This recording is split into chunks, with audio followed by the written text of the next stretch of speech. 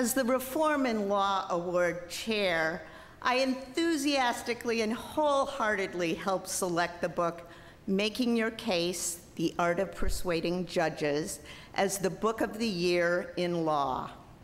Our next special guests are the co-authors, Supreme Court Justice Antonin Scalia and Bryan Garner. This work was selected because of its enduring effect on lawyers who are involved with litigation.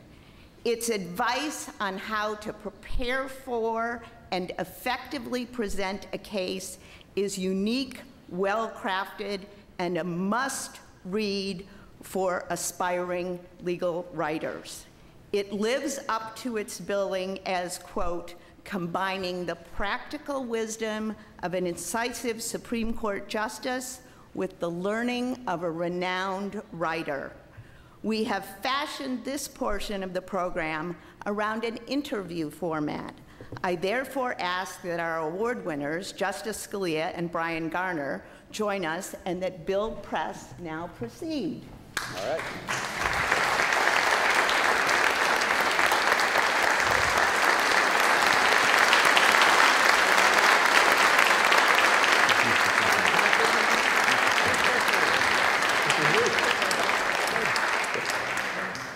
Justice.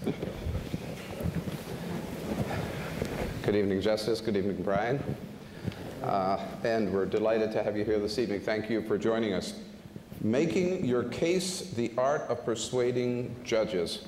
So I'm not a lawyer. I'm a journalist of sorts. So I've been taught to ask always the what, when, where, why, and how, and get to the basic questions. Justice Scalia, why did you write this book? Why did you want to write a book about persuading judges? Well, anyone who has been a judge for any amount of time becomes more or less exasperated at the errors that lawyers make in their presentations to the courts, both written and oral. I thought it was worthwhile and not only a boon to the practice, but also a boon to the bench to try to eliminate some of those errors. And my thought was that it was,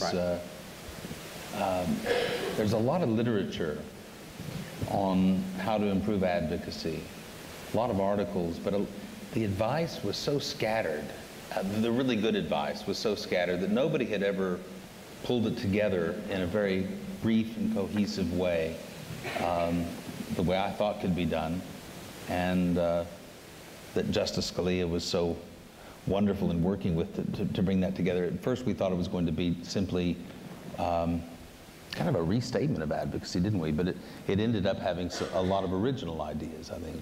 Well, it's hard to believe that there are any new thoughts, you know. Ever since Aristotle, ever since there have been judges, there have been people giving lawyers advice about how to persuade judges. And it really literally goes back to Aristotle or Hammurabi, for all that I know. And, you know, it's hard to believe that there's anything new to be said, but as it turns out, at least in our distinctive American system of law, there were some new things. If, in fact, you felt a need to give some advice to lawyers for making their case, you must have seen some examples of cases that were made not so persuasively. Oh. Is that too much to assume? Indeed, and not just I, as I say, any judge who's been on the bench for a while wishes that he could render two decisions, one for who wins on the law, and the second for who wins on the art of advocacy.